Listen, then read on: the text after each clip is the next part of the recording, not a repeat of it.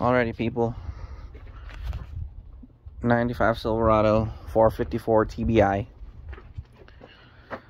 Problem here was the oil cooler lines, not the transmission, the oil cooler lines were leaking.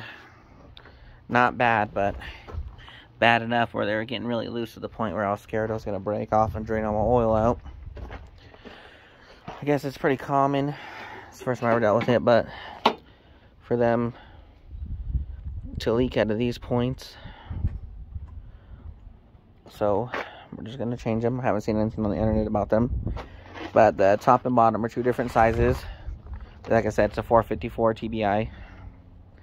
So this is a one part number. And then this is the other part number. Top and bottoms. They're like 30 bucks each. And then all the other videos I've seen, they're like a twist on kind of thing. But, well, I mean, the top is twist onto the radiator. I haven't seen any other videos like this. That's why I'm making it. This goes onto the radiator. But this bottom part, I didn't see any other videos. This one is not a twist on. It's like a pop in. But like it has like a clip that goes in there. Which it's this clip. So I couldn't find any videos how to do it. So like I said, just unscrew it from there. Goes down. I already put the bottom one in. Let's see.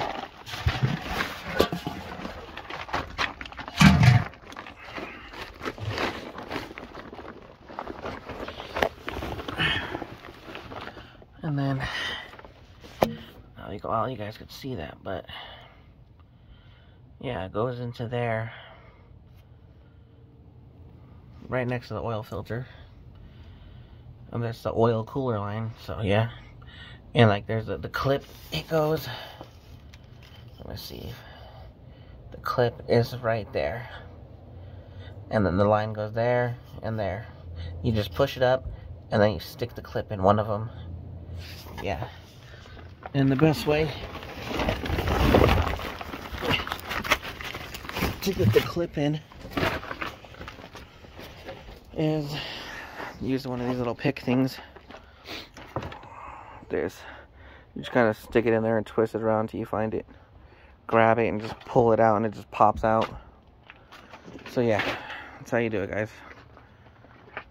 Okay, a little quick video. Part of the other one. So when I took these lines out, I didn't pay attention to which one was front or back. So that was my fault. But they only go in one way. And what I mean by that is, see how like this one has like the one in the front closer to the filter has like a bend on it. So that one will not go in the back. If that one is not on right, it will not fit on right. I thought that the bottom line is ideally shorter, so the bottom would go closer to the front of the truck, which is that way. But it's actually quite the opposite. The bottom one goes to the back closer to the filter, and then the top, the upper line goes there. Because yeah, you see how it has the bend. It will not go in without it being in that, so you can't put them in the wrong way. If it's not going in, then that's probably a reason.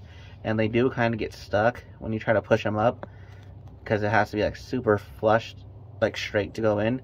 So I grabbed the back of the bar with one arm and I pushed my finger on this one and like wiggled it up and down until it like went in. But do not hit it with a hammer to try to get in, because I think these are made out of aluminum and you don't want to crack those. Especially if you're in like my situation where you have to drive 2 hours just to get these, or wait a week to get them shipped to your local auto parts store. Like me, they didn't have them at AutoZone. They said about 7 days, and O'Reilly's shipped one.